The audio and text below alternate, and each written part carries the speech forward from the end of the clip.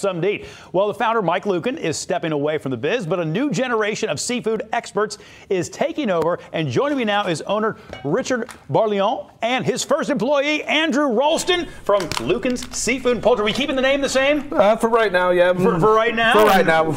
Welcoming people in and welcoming in, I guess, some old things and some new things as well. Oh, for sure. You know, Mike's been doing it, and he's still around, so if you want to hear about his cows, he'll come around and tell you all about them. But yeah, I'm bringing in some new blood. I lived in Charleston for about 20 years. Okay, okay. So I know a little bit about seafood being down there. I would say so. But it's pretty amazing, the seafood we can get here in Cincinnati. You know, I just placed my order for tomorrow. It'll be here tomorrow. It'll be here tomorrow morning about noon. They bring it in from the nets and bring it right to you. Pretty much. Yeah, so, yeah, that's cool, man. I was there this morning at 4 a.m. getting our seafood over here. So, really, you know what? I'm going to tip this up just a little bit, guys, so you can get a look at it. But what are you guys going to be making over there today? We're making, since it's the holidays, you know, we wanted to make a dip.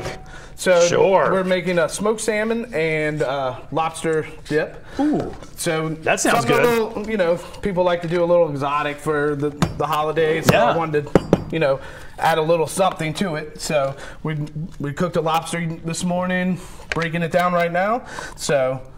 And how did you and Andrew kind of find each other and go on this adventure together? Well, I used to work for I ran Jean Robert's restaurants, so ran table, French crust, and I hired Andrew a couple of years ago when he was, you know, fresh-faced, you know, rookie working in the young kitchen. whippersnapper. Yeah. And so, now you're probably working with Snapper. Hey-o. Anyway, I don't know, man. That was funny to me, but I'm weird like that.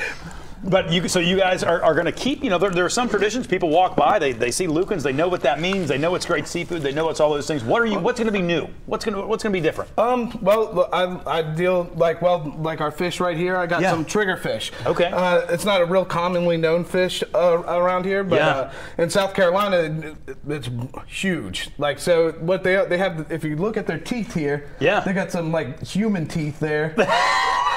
They do. Look at that. And so they eat a lot of crustaceans and crabs, shrimp. So they're just a really sweet taste. The flavor changes the flavor of the fish. Oh, it's incredible. Yeah. So it's a little difficult to clean. You get if you try to cut it with a knife, you can't cut through that skin. No kidding. So you got to go through the butt, bring it up, fillet it, and and it is some of the best fish.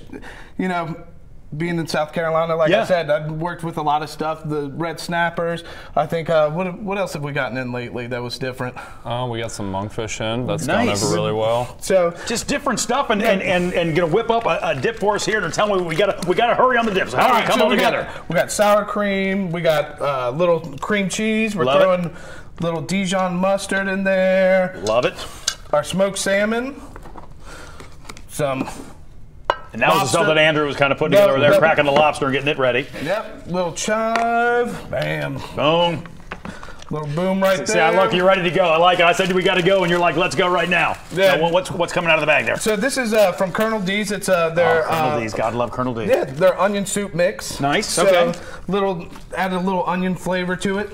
And when you're dipping, what do you recommend? What are we scooping with? I always got to know the kind of scoops we're gonna have. Well, with the glory of TV magic. Look at that. And here we go. Here's the finished product. It's already there. And we have some bagel chips from Gibbs Cheese. I also got my cream cheese and my sour cream from Gibbs. Nice. So all this stuff you can find at the market. That's the nice thing about the market.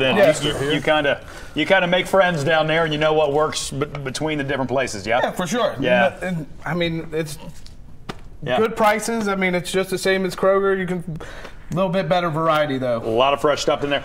Best of luck with the new ownership down there. We appreciate it. Hope it's not the last time you come in to visit. Andrew, pleasure to meet you. Good luck with everything. Merry Christmas to you both. Same to you. It is 9:52. We'll be right back.